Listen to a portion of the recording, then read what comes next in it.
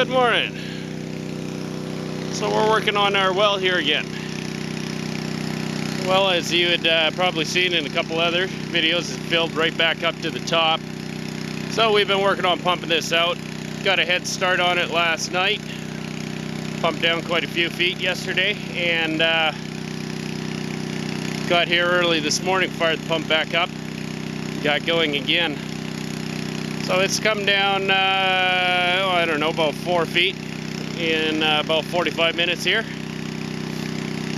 So hopefully by coffee time, when my equipment operator gets back, he should be good to go here. So I got our well rings here, they're all ready to go. Our hole didn't quite have the room that we wanted to be able to fit them all in here. So that's why we're coming back to dig out a little bit more, flatten out the bottom. Once that's done, we'll level out the bottom of the hole with some of that drain rock you see behind the bucket there, and start placing the rings, and then fill up the annular space around the rings, the rest of the hole with a whole bunch of drain rock and oversized rock. The annular space gives a little more holding capacity there, and also room for the water to filter in through to the well casings there. Just as an aside here, you can kind of see the water pouring in down there. I don't know how well that'll show up, but we're just starting to get to the layer of shale where it's all running in.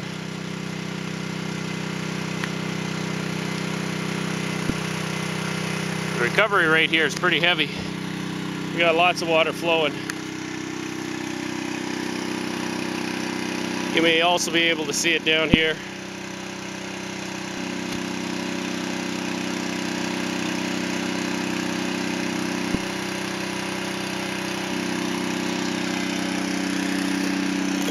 And here.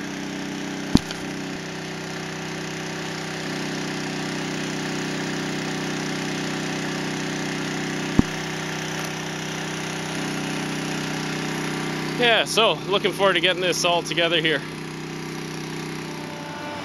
So the hole's getting a little bigger.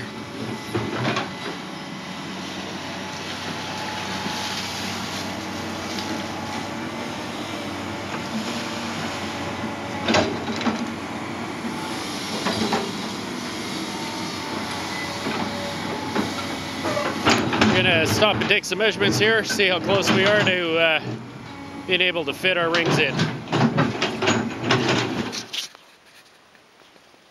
Yeah, so yesterday we made pretty good progress. We expanded this hole a fair bit, as you can see here. Almost doubled the size. We're going to have lots of water capacity here now. We had to expand it a little bit to get adequate size for the all the rings I want to place in there. Oh man, so it's early. It's Monday morning. We're coming out here a little bit early so we can get the pump started and start working on pumping out this well here. I don't know how well this is going to show up at all, but pump's under there. There's an excavator there somewhere in the dark. Down here we got a very big puddle of water. So let's get started, see what we can do. Yeah, so we got the pump fired up. It's rolling along here. We're not going down very fast. About 2 inches in 10 minutes. And we got, what, another 200 inches to go. So I think I'm gonna head in town, grab another pump, see if we can get things rolling a little quicker here. Got a bigger pump than my little old 2-horse Honda there, or 2-inch Honda. See if we can make some progress on this, get working here yet today. Okay, so got another pump here. Went up the size to a 3-inch, and now we're making a little bit of progress here. It's going a lot faster. 3-inch pump compared to a 2-inch pump. You got about 2 1/4 times the cross section, I think it is. and a lot less friction losses. So we're pumping out at least 3 times as much water just by going up 1 inch with that other pump. So yeah, now we should make some progress. Hopefully in a couple hours here we'll have this sucker drained, ready to start digging. Okay, so we got a hole, we got it cleaned out. Let's start throwing some material in. Alright, so we got some towers installed. Got a fair bit of capacity there. And now we're going to fill up all around with a bunch of drain rock and a bunch of oversized rock. That'll give a bunch of annular space, a little more water holding capacity. After we got that filled up to basically that layer where the water's all coming in, we'll cap it off with some concrete, seal it off from groundwater, and backfill up to the surface. So, after a full day's worth of work, this is what we're left with. We got 1 tower coming through to the surface, everything else is buried underneath a whole pile of rock. That rock there we got was awful dirty, plus trying to work in the mud, lots of mud, it got a little dirtier. So tomorrow we're going to attempt to wash some of that all down. We're just going to recirc the water, push that all down, end up with a whole pile of really grubby water in that well, which will then pump out. And we'll probably have to pump her out a time or 2 again as it fills up, collects more water, just to get rid of all the fines and the nasty stuff. So we'll, when all is said and done, we'll have another tower on top of that one, bring it up to and past the surface, and that'll be capped off.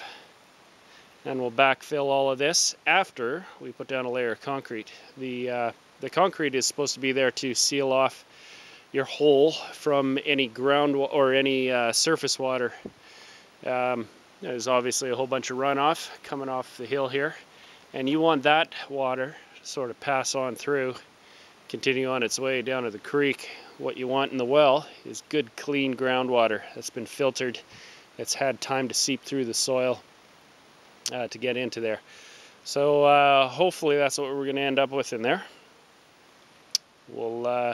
We'll get that capped off, but not today and not tomorrow. It's supposed to be in for a few days of rain here, so yeah, we'll probably let this fill up a time or 2, pump it out a couple times to get rid of the dirty water and mud, and after that we should be good. Anyway, that's it for today. I wish I was going home, but I got work to do in the office, so I gotta head there for a while.